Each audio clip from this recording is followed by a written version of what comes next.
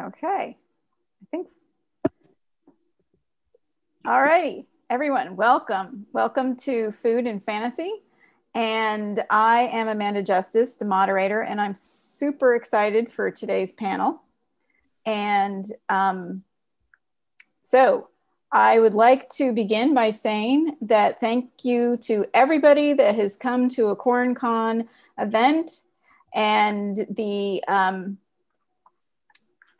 sorry, I'm getting my screens ready.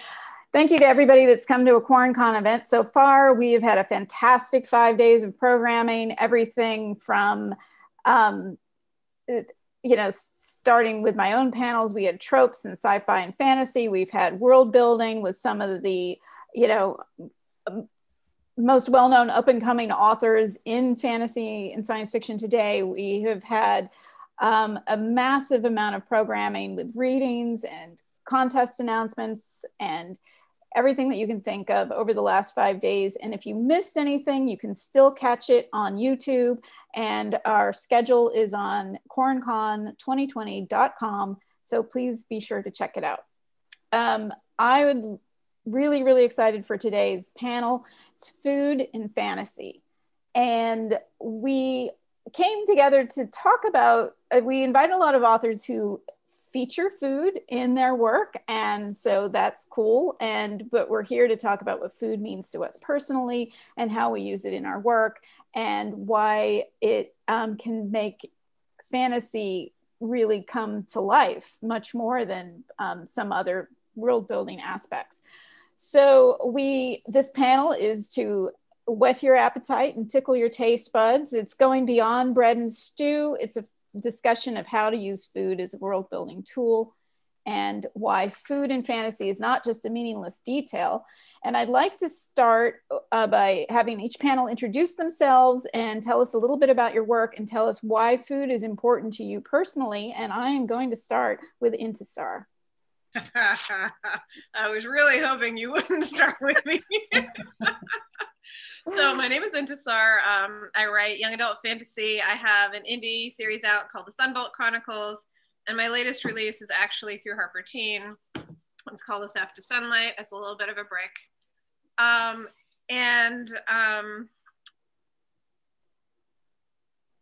What does food mean to me personally? I mean, mostly food is fuel.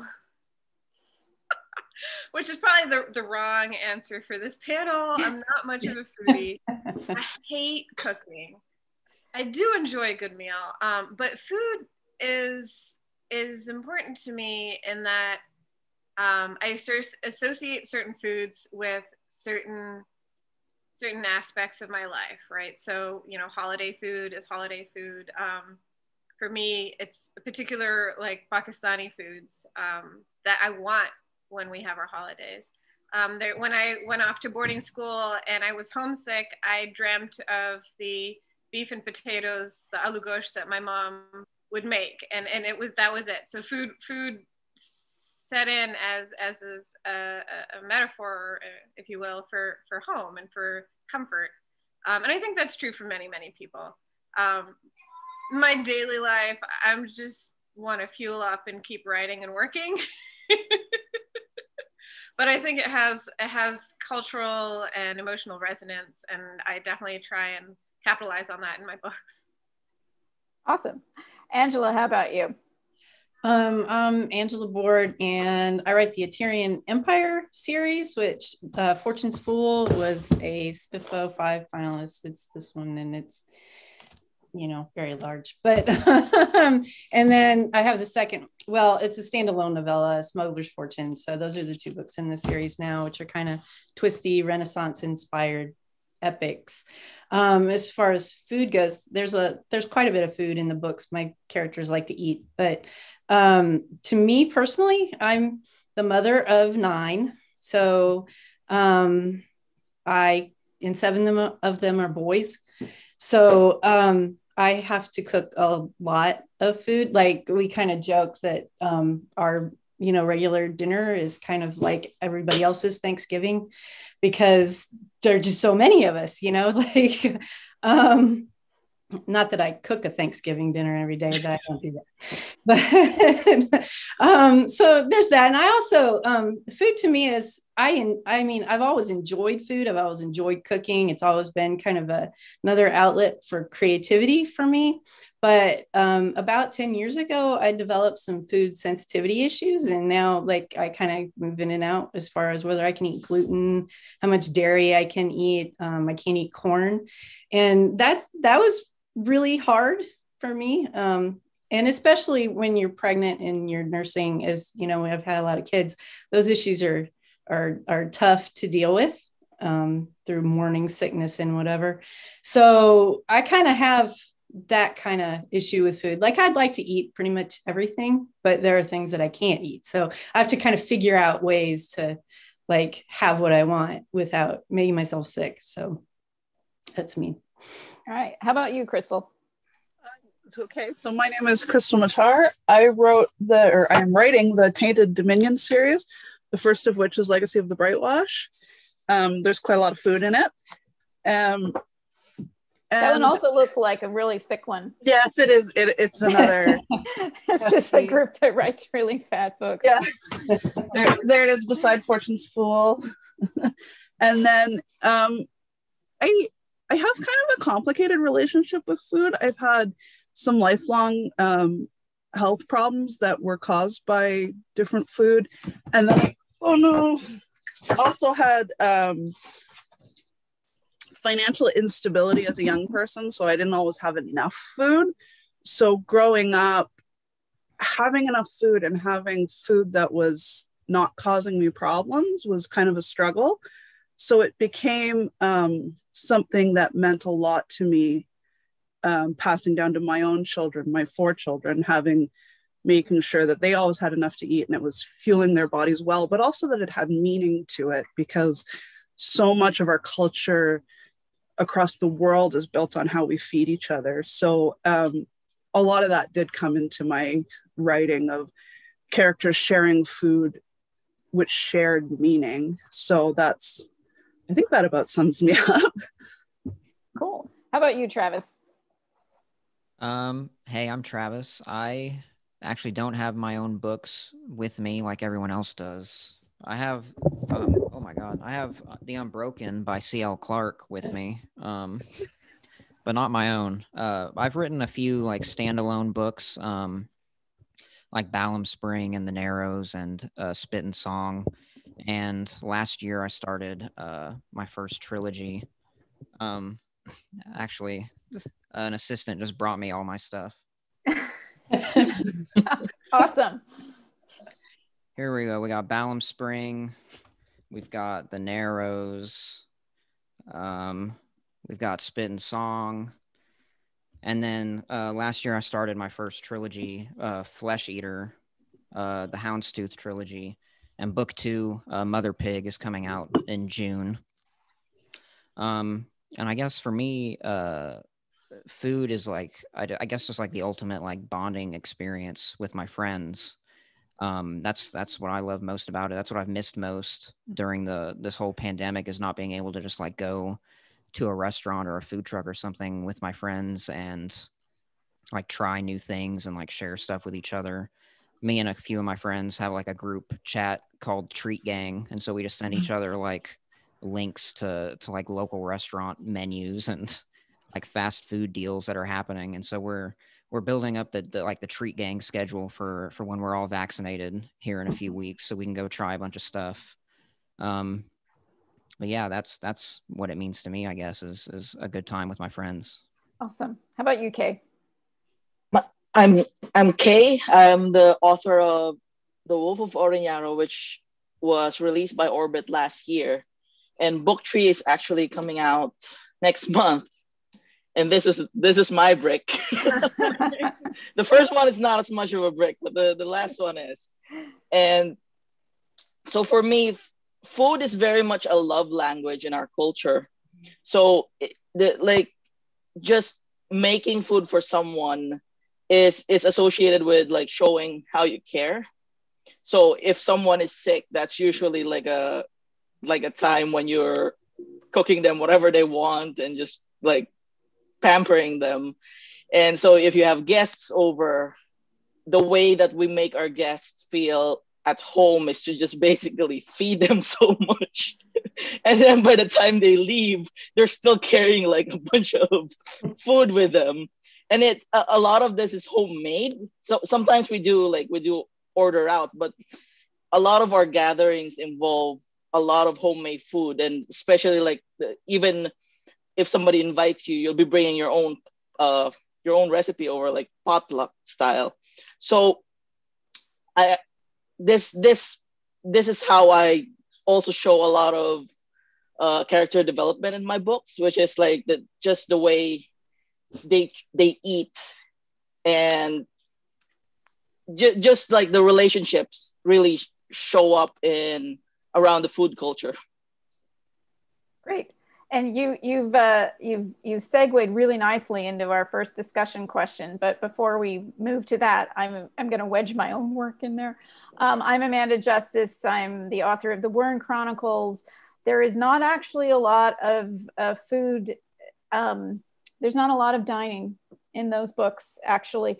But I love food. Food to me personally is also about family. It's also about discovering new things. It's, I love to, my husband and I differ. My husband will go to a restaurant and he'll find one dish that he likes and he will order that every single time we go to that restaurant.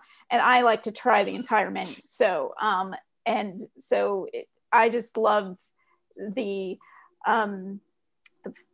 flavors, and I love unique flavor combinations, and I also love what it tells you about every individual cultures as you move through different things.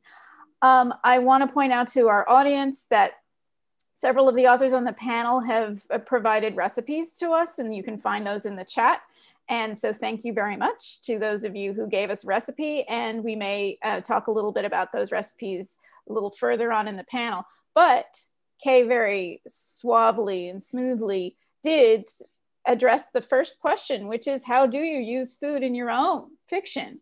And what purpose does it serve in your storytelling? So since Kay's already alluded to that, I'm going to go to Angela, mainly because I've read Fortune's Fool, and the food in that book always made me really, really hungry. So okay. Good. I mean, personally, food, like in my books, it serves so many purposes. It's like, I guess because it's a big part of my own life, and so it's a big part of my characters' lives. It's because it's not just one or the other, it's character and world building and plot, like all combined together. It's, when characters eat together, they show parts of themselves that they can't really show in any other way, like it's a much more intimate setting, like they're eating together and they have the chance to like slow down and talk to each other about things. Or they might be eating, like in the new book I'm writing, it's a portal fantasy, and one character gives the other character a food he hasn't had since he was very small, and it was something that he forgot, but now he remembers, and it brings back his memories of his family, which has been broken apart. So it does those sorts of things in my books. And it also can be like, it gives a deeper feeling to the wider world in general, because there are so many things about food that can, show what kind of world they're living in, like what grows in a certain place, how they fix it, who's eating what, who gets the food, who doesn't get the food. I think that's a really good point about memory, and it makes me think of, there's the famous book Remembrance of Things Past, where the narrator is eating a madeleine, and then in the Disney movie Ratatouille, there's a scene where the food critic is eating the ratatouille, and he has like that exact same like wash of memory and bringing him back to his childhood, and how that kind of those flavors can really connect us with something. So Crystal, and I interrupted you, so go ahead. How do you use food in your work? Oh, me? Yeah, you. As I interrupted you, you're so going back to Angela. Yeah, taking... yeah. To add on to Angela, who's eating what they have access to, and are they getting enough is something that a lot. You know, having the whole story take place in one city gave me the ability to contrast the really poorest areas of the city versus the very wealthiest areas of the city. And in fact, the main character has it's not equal. It's not a thing that everybody has enough of. And it's not a thing that everybody realizes how important it is because of access. So that's something that came in. I didn't mean to get up on a soapbox and talk about it in my book, but I don't think I couldn't not talk about it, just because I know what it feels like to have too much, and I know what it feels like to not have enough. Mm-hmm. So that became a part of building society as a whole and how they think about people who aren't getting enough. I want to turn to Intisar, because something that you said, Crystal, about the the character experiencing other people's cultures through food, and you mentioned that, Intisar, about that aspect being really important to you. So does that come into your work? It does, both in terms of specifically in terms of like intercultural interactions. When you take one person and you put them in another culture, understanding the dynamics of what food means, right? So at one point I have my character Hitomi, who's in Sunbolt. In the next book, in Memories of Ash, she's traveling among the desert tribes, and her guide ends up like they get intercepted by like essentially an enemy tribe's patrol. And due to the rules of hospitality, and because my main character is there and she's a guest, they're going to offer these two women safe passage. But Hitomi's guide will refuse to eat the food of her enemy because they're not going to bake bread together, right? That's an act of peace. And she has big beef with these people who literally killed her brother. And part of kind of that character's arc is coming to a point where eventually, like, can I eat with my enemies? Can I find a way to put away my anger and find a way to build peace? So food is like the act of eating together is an act of trust. It's an act of caring, and it's an act of accepting caring and giving care. And I think that you see that in a lot of cultures. I was smiling, Kay, when you're talking about like food is a love language in many cultures. It's absolutely a love language in my culture, and I completely missed the boat on that one. And I'm like, I'll eat your food. I don't want to cook for anyone. There's also the aspect of like people who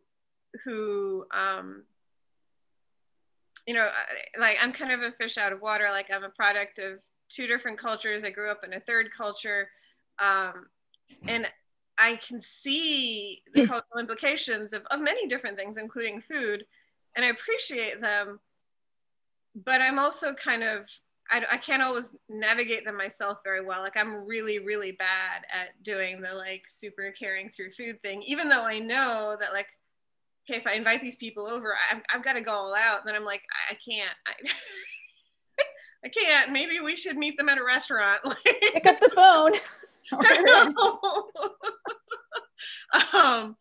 So your job is to find the best provider.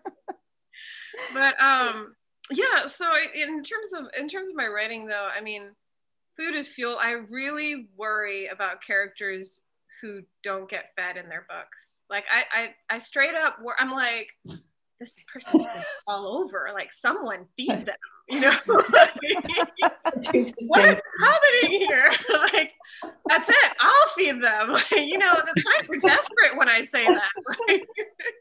So I think there's that aspect of writing of just not forgetting that like food is fuel. It also has these other dimensional aspects. It gives texture to your world. Like I think Angela said, like what's in season where you are? What's the climate? What's the world like? what's happening. That builds your whole world out, right? Like my one of my opening scenes in one of my books, like my character's running through a fish market, and I'm like, all right, what time of year is it? When do they go fishing? Oh, it's night fishing because this is tropics.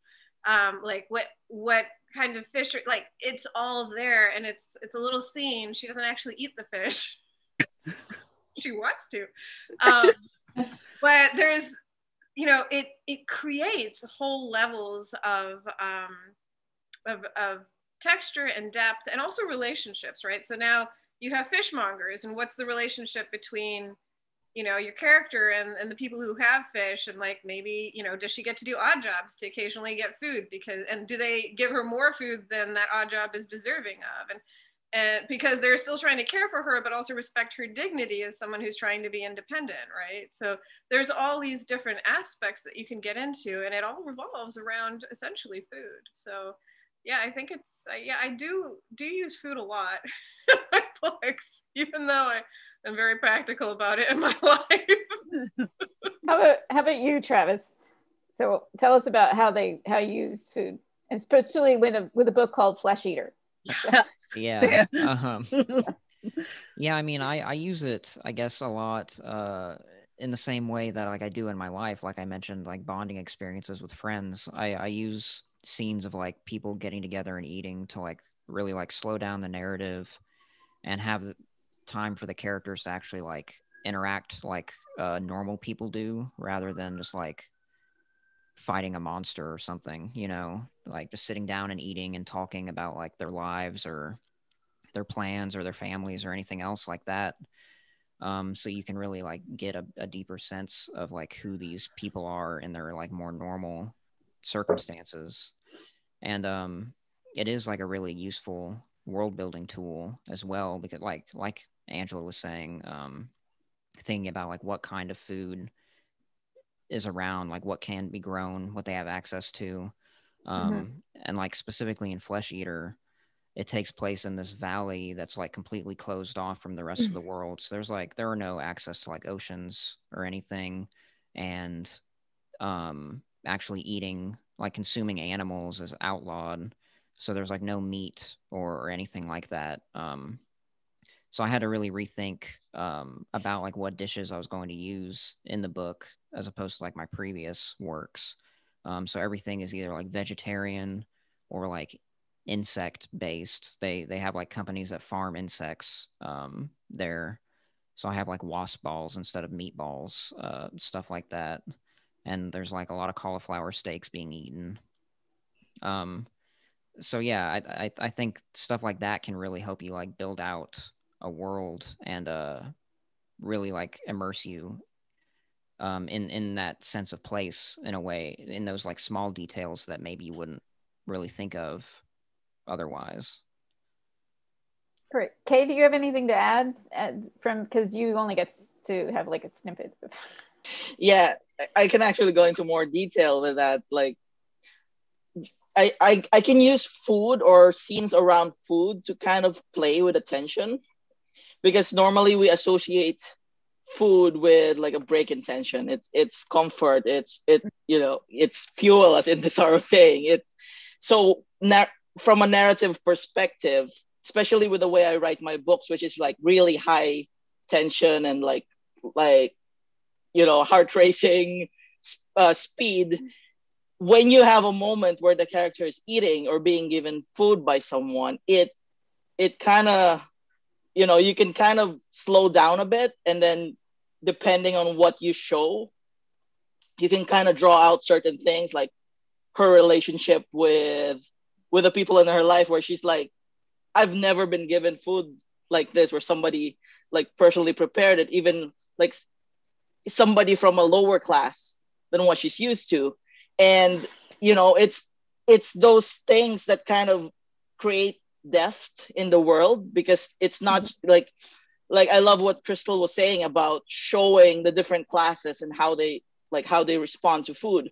And I have a lot of that in my work, where it's like people from the lower classes are finding a way to like, they still have this really colorful like culture, even though like it's not it might be something as simple as a barbecued intestines, which we have in the Philippines, and it's really good.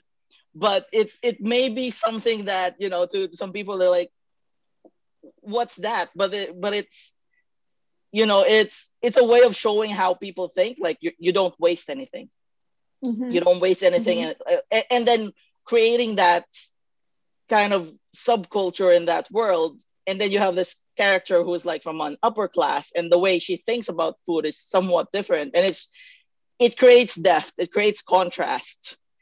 And then it's just a great tool to use, because food is something that we can all relate to, right? No matter what culture we're at. Right. Yeah. Exactly. So what, if you can provide some examples of other authors that you think have used food in an effective way, and that includes the use of magic food. So, and as I was thinking about this panel, I was thinking of books that I'd read where specifically food itself was magical. And, probably the most famous example is like Water for Chocolate. And I know that's magic realism, but food basically really is magic in that book. And also The Stars Dispose, which is a historical novel that's set in Renaissance Italy. And it's about an artist's apprentice, but Catherine de' Medici as a child is one of the characters. So that's kind of interesting. Anyway, so, I don't know if somebody wants to like jump in or have an idea of something where you felt that food was used effectively, or I'll call on you. So like 5 seconds. I can jump in with Bjorn's book. Bjorn Larson wrote Children, which is a retelling of Norse myths. Mm-hmm. And of course, in Norse mythology, there's Idun's fruit. And I apologize, Bjorn, if I've pronounced that wrong, but Idun's fruit, it seems to be implied by the Norse myths, and it's certainly implied by his book, that it's the source of their immortality. So they need access to the fruit constantly, or they begin to age. So I guess it's not necessarily the immortality, but their youth. But he's also used it as an analogy for opioids. So they're both dependent on it and massively addicted to it. Mm-hmm. And it's really profound use of access and over access to food that is also magic. So that was a really good example when you said magic food. That was the first thing that came to mind. And then also Angela, she made, I can't remember, Angela, if Fortune's Fool had the silkworms or if that was later stuff. Yeah, that was a great example of food as a society building tool, because mm-hmm. those of you that read it know it's built around silk, and something's got to be done with all those dead silkworms, so they fry them up and eat them. Yeah. And she was researching what wine pairs well with fried silkworms. So like that's pretty cool.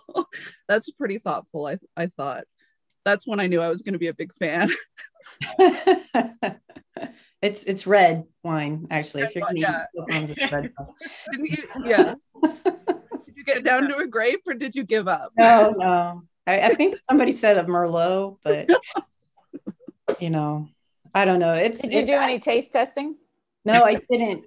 You can buy silkworms off Amazon, because in silk growing cultures, like in Venice too, this was in northern Italy, they do, you have a lot of extra dead worms around. And so mm-hmm. they do have recipes for silkworms. So it was just that particular scene was a nice way of, I wanted something to break the tension in between these two characters, because a lot of the times they're very tense together, and I wanted to show how they actually got to like each other a little bit more. And so it becomes kind of a joke. One character plays on the other, and it was fun to write. I had fun with it. How about anybody else have a book that they think used food well, magical or otherwise? It can be just regular food too. I feel really bad because I can't remember the title of the book, but there are other books like this. So maybe it's more of a genre of where the protagonist or their significant loved one of some sort, mother, sister, brother, love,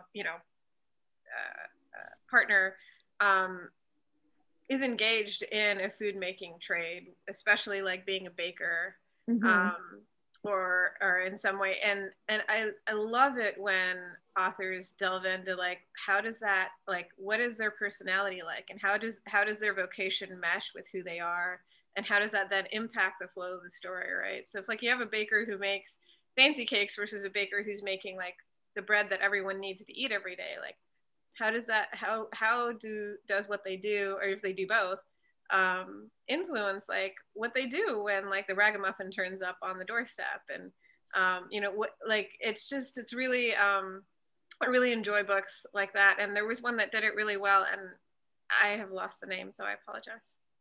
It's okay. That's usually my life. So what about your pet peeves with food, in fantasy or in literature in general? I know, Intisar, you said that you had one.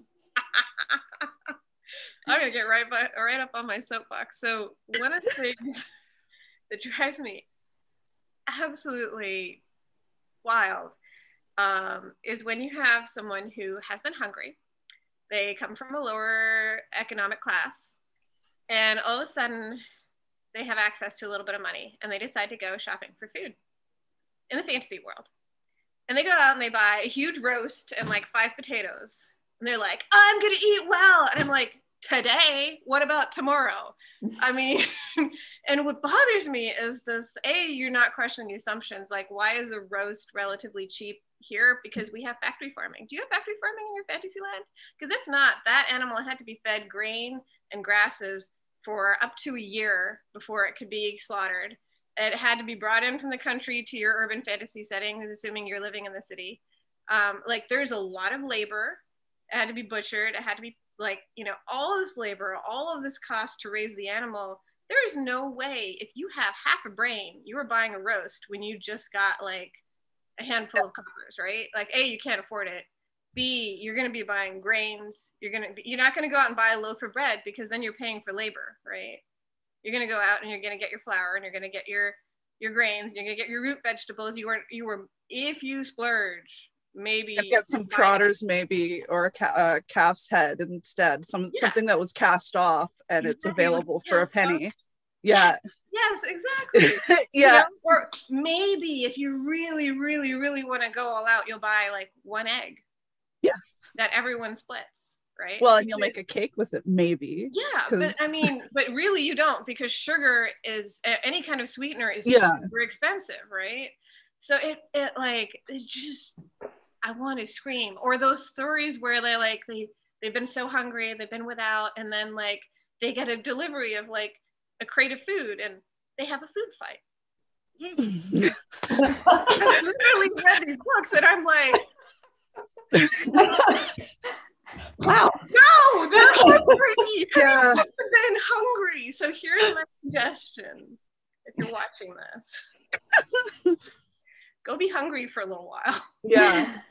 And then have $3 in your wallet and go to the store and figure out what you can eat that is not processed and didn't come from a factory farming situation. And now you can answer what your character is going to do.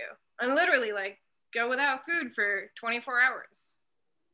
Are you going to have a food fight? So sorry, I'm going to get off my soapbox. Those things really bother me. Yeah, I think I'll double down on her pet peeve, because it's like, I don't think a lot of people in a food stable environment realize how precious of a resource it can be. And then also, I don't think we realize in our modern age how far things have to travel to come to us in a city, or how far they have to come to us if they don't grow locally. So a pet peeve of mine that I see is when I don't mind it if fantasy books don't mention food at all, if that's not what the writer's interested in. I'd rather they just not mention it and then move on and go to what they're interested in. But sometimes you can see them trying to check the box, and what they come up with is so impossible to what the situation they're claiming they have. And it's like, if they're in any time older than the last 50 years, they're going to be bound to certain seasons. Even if it's a tropical environment, they're still going to be bound to certain seasons of what's available and how far that had to come and how long that lasts. And, you know, and what kind of refrigeration do you have? Is spice an object of wealth in your culture, or is spice a necessity because it adds to the preservation cycle of your food? So I would rather an author just leave it alone, or if they're going to go into detail, they better think about it a little bit before they start rattling things off. That bugs me. Right there with you. Yeah. Yeah. How about you, Kay or Travis, or Angela? Any pet peeves that you read that you just go, that can't happen? I don't. Go Yeah, I ahead, don't Travis. think so. I don't think I have any really. I don't know. I can't think of anything. Nothing really irritates you. I think you guys have brought up a good point about food preparation in fantasy. It kind of annoys me that, like, they're out on they're living off the land, and they go and they catch a rabbit, and it seems like they spit and cook that rabbit in like 5 minutes over an open fire. Hunting is another pet peeve. I don't think people realize how much time is put into tracking and finding and butchering and preparing and dressing an animal. Like they act like it's something that you can do real quick right before dinner, but days and go by. And you're traveling, you're trying to make progress at the same time. So like hunting as you go is not easy. Right. Gathering as you go, more like. You're eating cedar bark and roots, that dandelion roots. Like, yeah, I'm with you there. Yeah, I have in one of my books, I have a character who does have to travel cross country and runs out of all of her supplies and has to live off the land. And at one point, my world is set on a different planet, but there are a lot of feral cats. And so she and I don't even know if wild cats really have this, but I was sort of stealing the idea from the Warriors novels where the cats have like food caches. Anyway, she like robs a cache of cats' foods and has to fight the cats to steal their food that they've already caught. So, and then she eats it raw because, you know, it's like lighting a fire is a big job. Lighting a fire is a big deal. Yeah, it's especially, you know, at the time that she's traveling, it's like raining constantly. So then it makes it even harder to light a fire. So yeah, it's almost impossible. Yeah. All the people like light fires to warm up after a day of riding through the rain, and I'm like, where did you get that firewood? Like, right. It's possible, but it's not easy. And then they dry off in minutes. It's like, now have you ever hypothermia jumped into a swimming pool with your clothes on? How long does it take you to dry just naturally? Yeah.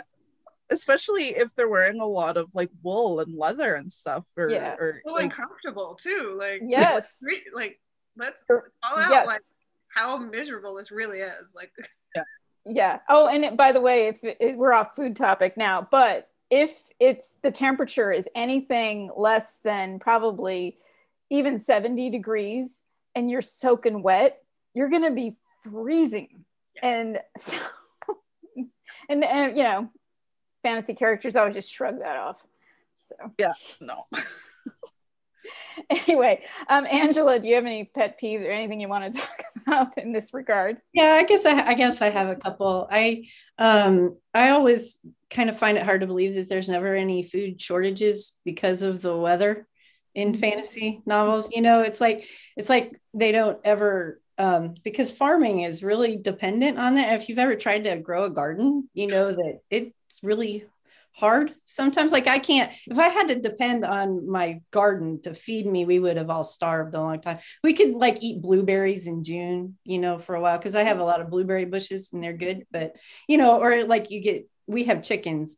You get chickens and things eat them. And then there's no eggs. You don't have anything to eat, you know, so And that's a pet peeve. And then I probably have the pet peeve that a lot of people have, and that's just the bread and cheese and stew. You know, people in fantasy novels only eat bread, cheese, stew, and porridge, and they didn't even say what kind, you know, and I want to know. But anyway, that's my pet peeve.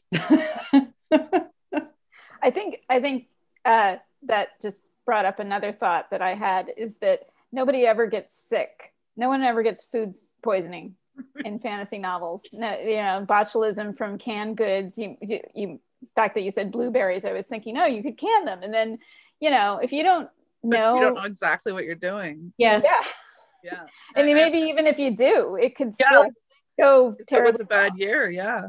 I read this one fantasy book some years ago where, you know, it's post-apocalyptic and this person finds a food cache of canned food that's literally at least 40 years old and like rips open a can and I think I read that book. And I was like, you are dead. This is it, chapter 1, and you're done. I think that happens in The Road as well. Yeah. I found like a bunker with like canned goods and there's a YouTube streamer. I don't know if he's still active, but he opens K rations from various world wars, so the C rations, so the canned rations from various world wars, and from about the Vietnam War, it's about a 50-50 hit or miss of whether or not those cans are even still good anymore. And it's really interesting to see him react to the cans that are not good anymore. So just speaking of cans, I read a sci-fi, well, it was billed as literary fiction. It was really sci-fi. It's like where the earth stopped spinning as fast. And so it messed with the climates, and it messed, you know, and there wasn't enough sunlight and stuff. And so they all started relying on canned food forever. It's like, but you have to resource put in the cans. Where are you getting the stuff? But no, she's like, and we're all underground and we're all eating the canned food. It was like, but and I just farmers. I could not get past that. That was like, couldn't see any of the other plot. I was just like, but wait. So that's me. That's the kind of reader I am. Yeah, it's really hard. You also don't, you know, they also all seem to like get water from streams, drink it, you know, giardia or any kind of other intestinal parasites, that problems with that. It's just like, you know, boil your water, people. It kind of depends though, because we do a lot of backpacking, and we have gone up the mountains, and we have like, as long as it's fast moving and not stagnant. Yeah. But yeah, if they're like grabbing a cup and going to a lake and drinking, which I have seen people do in real life. Oh God.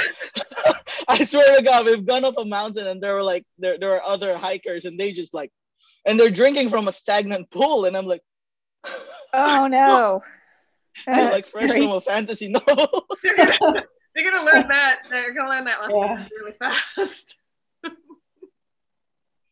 I think it's one of the interesting things. You read in fantasy and historical novels that the expression watered wine, and I learned somewhere that actually is a real thing, and that's one way of sterilizing water and making it drinkable. Because water wasn't safe in urban areas. Because people pollute just by their presence. Right. Yeah, so they made beer and they made wine, and the fermentation process killed most of the pathogens, hopefully. So that's another thing to think of, is who's drinking water. Yeah. Okay, so we are getting down to the wire, and I know Travis, we've been not letting Travis talk. So Travis, I'm going to start with you. Can you describe your favorite fantasy meal, or you have the option to read something to us, maybe that you've written or that you love, or just describe it? It's up to you. Well, one dish I've wanted to try ever since I read about it is from The Expanse, which I guess is sci-fi rather than fantasy. But that's all right. yeah, what I really like about The Expanse is the how they really do a lot of world building in setting up like what seems obvious in hindsight when you like hear about it, but like since so many people like live on an asteroid belt, like they don't obviously like they don't farm cattle there or anything or like grow crops like in the rock, but so a lot of their food is just like imitations of like meat with like soy proteins or like mushrooms and stuff like that, or just things along those lines. And so they have dishes called like red kibble or like white kibble, and I've always wanted to try those. Like, so white kibble is it's made from a soy protein and a mushroom base, and it has like a cheese powder on it. And they describe it as having a warm and peppery taste and a cheesy aftertaste. And red kibble is like deep fried, spiced like red bean paste balls. I mean, that sounds fun to me, even though it's meant to be like not that great of a dish. I remember on the show when Naomi cooked it for the Rocinante crew, and they're all like, "Oh," and they're and Holden is trying to like be the good boyfriend. Look like he's enjoying it. Yeah. I mean, based on their reactions, maybe I don't want it so much, but I think it sounds interesting. I would like to try it. Angela, how about you? Favorite meal from a I don't know. I like I'm not sure if I have meals that are favorite, but I like reading about pantries, like what all the stuff. Like I will read a good description of a pantry any day. And actually, my favorite one comes from a series of kids' books, like picture books that I have. They're called the Brambley Hedge books, and they're about these little mice, and they just it's basically about them storing food. It's like all the stories, they get the food, and so it has these amazing illustrations of like jam, and it's everything's, and I don't know, it just feels very ordered to me to read about a pantry. I mean, my pantry is not like that at all, but it's just that kind of comfort that you have with thinking, oh look, they have all of this food there and they made it, and it's all it's got sunshine of the past summer and stuff in it, and then they get to eat it and share it with each other. So I kind of like the mice pantry. And Kay and Crystal and Incisar all shared recipes with us, which again are in the chat. So Kay, do you want to tell us about the recipe that you shared? So the recipe I shared is called sisig, which is it usually uses up parts of pork that you wouldn't be able to use in a like it's almost like scraps, so like the ears and the snouts. And the one that I shared, it shows up in my book. It's actually prepared in like a fancy restaurant. So I kind of wanted to share that just so I can talk about how this is like a food that came about just so that you don't waste anything. And it grew from there. Like it's now, you can go to any restaurant, like any Filipino restaurant, and be able to order that. And usually, like now, the fancy versions have like high class meat like the pork belly, and it's but just showing that evolution, that food in many cases is out of necessity, and then it can be like elevated from that. It's like you think about like the Japanese blowfish dish, which I always wonder, like how did somebody make this in the first place? If it's, you take a poisonous fish and you like figure out exactly how to butcher it and cook it so that it's not poisonous, but who figured that out? How many people died along the way? Yeah, it's the test kitchen I'm worried about. Yeah, exactly. By the way, Kay, I know you're always posting like Filipino dishes that you've cooked on Twitter, and they always look so good. They make me so jealous. They really do. That's like the one cuisine I haven't found a restaurant for around town. So I need to like keep looking because I really want to try all of those things. I think the usual answer to that is you make some Filipino friends, and then one day, if they love you enough, they will take you home and get their mom to like cook for you. All right, that sounds good too. Usually, like the best Filipino cooking is not in restaurants; it's at home. Yeah. How about Crystal? How about you? You want to tell us about your recipe? Yeah, I sent the Aberdeen butteries or rowies. I was looking for an alternative to hardtack because hardtack is not very interesting to write about. Mm-hmm. So the Aberdeen rowies were made by sailors in Scotland around Aberdeen, and it's like almost like a croissant in its texture, but something about the way they do it, it's more shelf stable. It lasts for months, and it was a traveling food for them. But because of all the butter and the lard folded into the pastry, they're actually quite good. So it felt like a fun alternative to hardtack, which is just literally flour and water that's pressed into a cracker. But the cracker's so hard that it's described as soldiers having broken it with the ends of their guns because they had to break it into shards. And there's only so much interest you can get out of hardtack in a narrative sense. So the rowies was something that I tried, and it sounded really good, so I made them. And they're actually quite nice. I was really impressed with how much easier they are than croissant dough. Yeah. So that was cool. How about you, Antisar? So the recipe I shared, I shared it's called Chicken Tasties, and I shared a vegetarian, vegan, and gluten-free options as well. But it comes down to, we were talking about how there are moments when your characters sit together and eat, and there are these quiet moments, and they talk about really important things. So those recipes are from a scene in The Theft of Sunlight where my character ends up on a rooftop before dawn with a thief. And they have some like there's some emotional challenges they need to kind of work through, and and it's this beautiful kind of moment because it's both a peace offering from one to the other, and a time for them to kind of just be quiet together and be like, you know what, neither of us is fighting for anything, no one's trying to kill us right now, like we're actually just being human together, and this is really special. Like we haven't had a chance to do this before. So it really kind of plays into that, and it's the food is this kind of it's like you have a dough casing with spiced something on the inside, either chicken or vegetables, and then it's deep fried. So there are variations of this all over the world. There's samosas, there's empanadas, there's all these different things.